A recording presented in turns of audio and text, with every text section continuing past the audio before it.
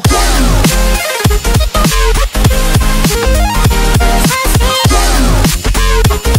Scène d'ouverture d'Inglourious Basterds 2009. Extérieur, jour. Un homme coupe du bois dans le pré d'une ferme isolée. Sa fille étend du linge à côté des vaches, qui paissent paisiblement. Soudain, un bruit de moteur.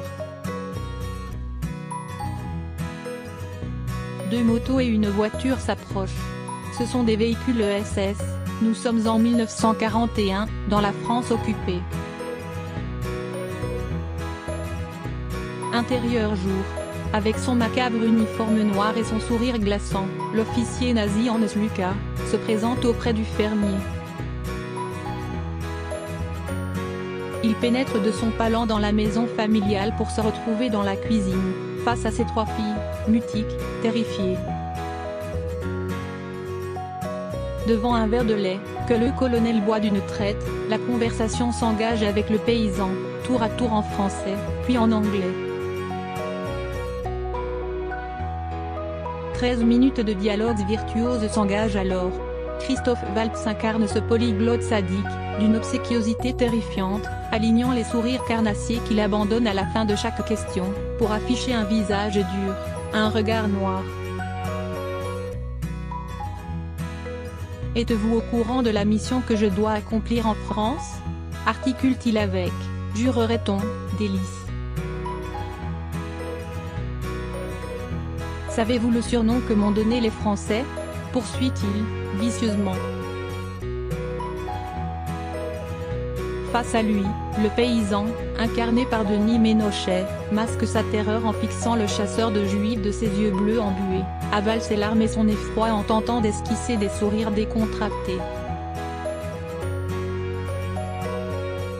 Mais la précision de chacun des gestes du dignitaire nazi le pétrifie un peu plus, l'ouverture de sa mallette de cuir, dans le silence morbide et suffocant de la cuisine, où seul résonne le tic-tac de l'horloge, l'installation du pot d'encre et du dossier sur la table de bois, l'allumage méticuleux de sa pipe.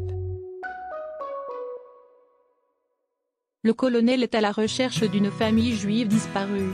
Par la force de l'usage précis, méticuleux, de chacun de ces mots, l'emploi d'odieuses métaphores animalières autour d'écureuils et de rats, une attitude corporelle, tour à tour décontractée et offensive, le SS entend parvenir à l'exécution de sa funeste mission.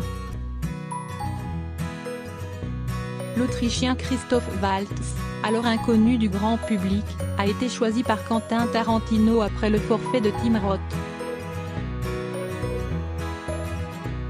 Le réalisateur d'Inglourious Basterds tenait à recruter un acteur germanophone.